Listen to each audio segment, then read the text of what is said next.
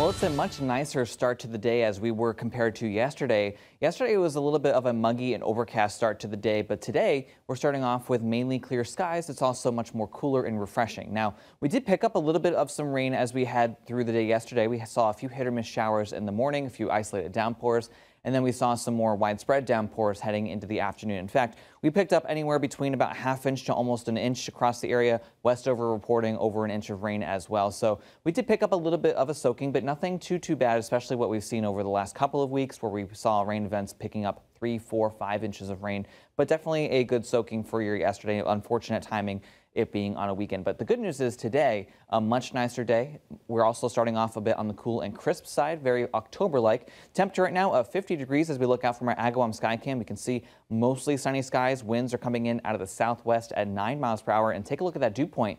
43 degrees. It's about 20 degrees cooler than it was yesterday at this time in terms of the dew point. So it's not feeling nearly as muggy as it was yesterday morning. Now for your day today, we are going to be on tap for a good blend of sun and clouds. Highs will be getting into the upper 50s and lower 60s. I don't think we quite hit 63, but I would say closer to 60 is definitely not out of the question. And we are going to be on tap for some good sunshine. Now, we do have an upper level low over the Great Lakes region, which could give us the chance for a spot shower as we head towards the afternoon. A lot of us will not see any rain, and it will be dry for the most part for most of the day, but there is a low chance for a quick little passing downpour or isolated shower as we head towards the afternoon. Heading into the overnight hours, we'll maintain mostly clear skies. Some patchy fog might develop early tomorrow morning, and temperatures will fall down into the lower to middle 40s, and we are going to be on tap once again for another cool and crisp start to your day on Monday.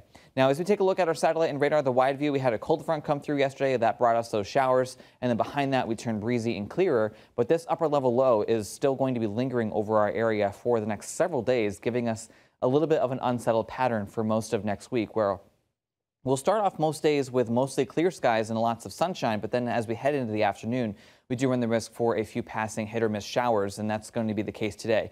As we could see a little bit of some energy spinning across the southern portion of this area of low pressure, kind of working its way into New England. We could see an isolated spot shower for the afternoon hours today, as well as the next several days. So right now, we're pretty much mainly clear. We do have some showers off to our west, and a lot of that energy as it spins around the low pressure system might hit our area, and we could see a quick shower.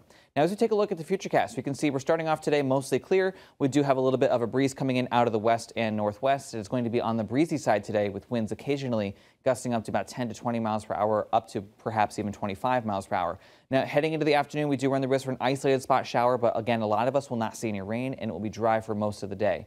Heading into the overnight hours, we'll be looking at mainly clear skies. We'll start off tomorrow again with lots of sunshine. It will be a little bit breezy, and then we do run the risk for an isolated shower once again as we head into Monday afternoon. It's going to be kind of a repetitive pattern here where we start the day off with lots of sun. Most of the day will be dry, and a lot of us will not see any rain, but the chance for a hit or miss shower is definitely not out of the question as well. So as we take a look at our upper level pattern, this is our area of low pressure that's going to be lingering over our area, and we can see that the jet stream is well off to our south, and that's going to be giving us the cooler and unsettled weather pattern for much of the week. In fact, the Climate Prediction Center has us trending well a little bit wetter than normal for this time of year for the next several days or so as we take a look through the second week of October. And in terms of temperatures, we're going to be trending pretty much right where we should be for this time of year. Our average high is about 65 degrees, and we are going to be pretty much hovering right where we should be for this time of year, with highs getting into the upper 50s and lower 60s. On the 10-day forecast, we'll see a blend of sun and clouds pretty much every day now through Friday, but we do have that low risk for an isolated spot shower, and then we are watching an area of low pressure, which could give us a chance for some soaking rain on the weekend once again, unfortunately, with highs in the 50s.